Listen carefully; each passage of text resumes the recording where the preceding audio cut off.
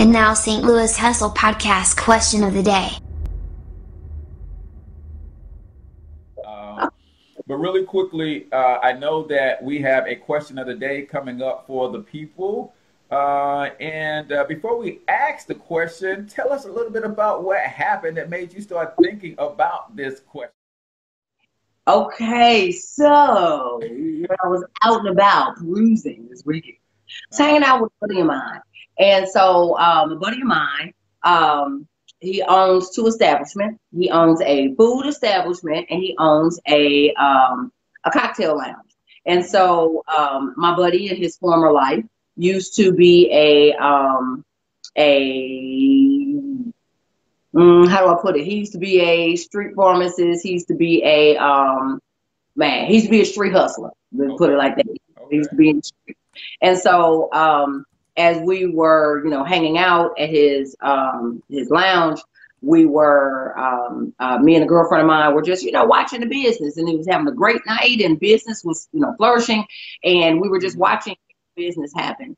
And, my girlfriend used the term, my friend, I hate to use the term girlfriend. She's my friend, tell a little men. Okay. So my friend used the term, she was watching the way business was being conducted, and she said, it don't look like he really converted his hustle, because he was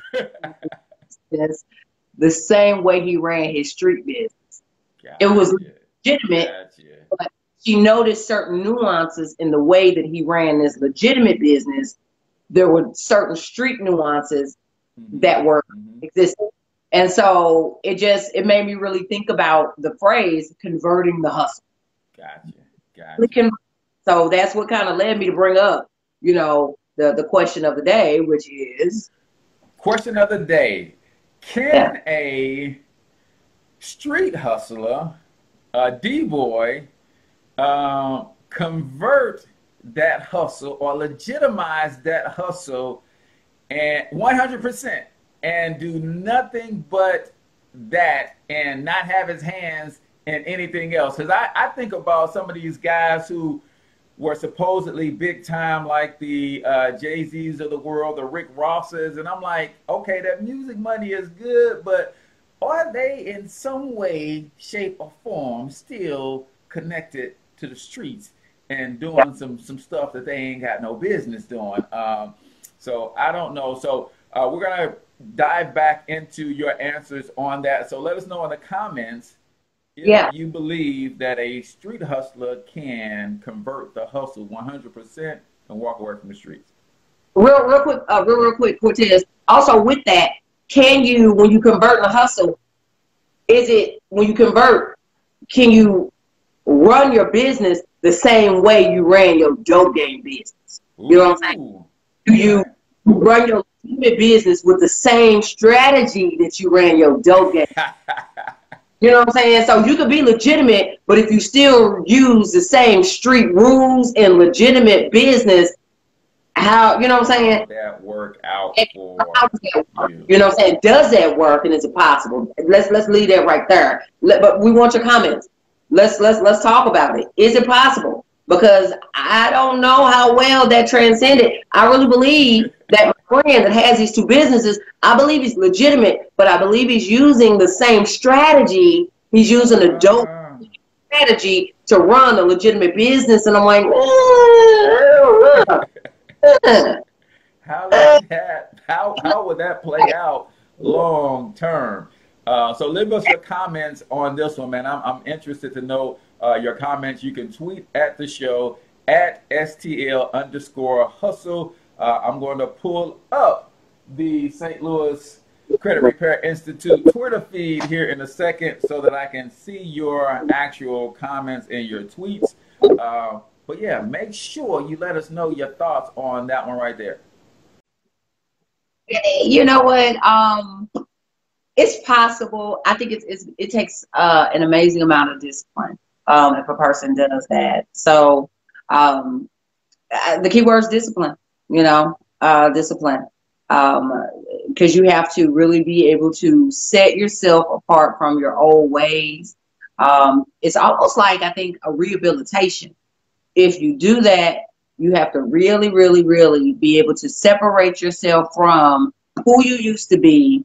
Really be able to. I'm gonna just go ahead and cut my volume off from a monitor, so I'm not distracted. Because I get distracted by shiny things. My bad. So, but you have to really be able to separate yourself from who you used to be. The discipline of the old from the new, or the old to the new. If you can't do that, I'll be honest with you. I don't think that transformation is possible, because you're always going to confuse the two. And when you do that, I just think it's a recipe for disaster. Said it. I'm not saying it ain't possible. I just think that you're always going to invite unwelcome circumstances. I think you're always going to take calculated risks that are unnecessary, or uncalculated risks that are unnecessary. Just not necessary. So I say no. Gotcha. Well, I'm vehemently disagree. Is that a word? Did I use it right? You know what? Yes. The judge say yes, sir. Yes. That is, woo, look at you in the song this morning.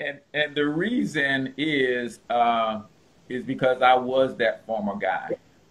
In a life 2 or 3 lives ago, I was a street corner pharmacist. I was the guy bringing hurt and harm to our communities, and standing on the block in blistering cold, and really, out of ignorance, because this is what happens when you're a hustler. And see, and I like to distinguish the hustler from the dope dealer. The hustler can sell anything. The dope dealer can only sell drugs, and really drugs sell themselves, right? But when my crew and I were young, we were, cutting grass, cleaning garages. We were doing pumping gas, whatever we could do to make change, to go play video games, that's what we were doing. But because we didn't have those legitimate business figures in our community to say, hey, you guys are onto something, you got drive, you got ambition, you're willing to work, so let me help you, shape you, and mold you into a business owner. We didn't have a young biz kids to turn to back then, but who we did have to turn to was those other not so positive entrepreneurs, and they did what we call perverted the hustle. And they saw the hustle and the grind in us, and they said, hey, we could use that young crew. And they basically encouraged us, groomed us to get on the streets and do that thing. But now today, I am 20 plus years removed from that and never had an inkling to even look back.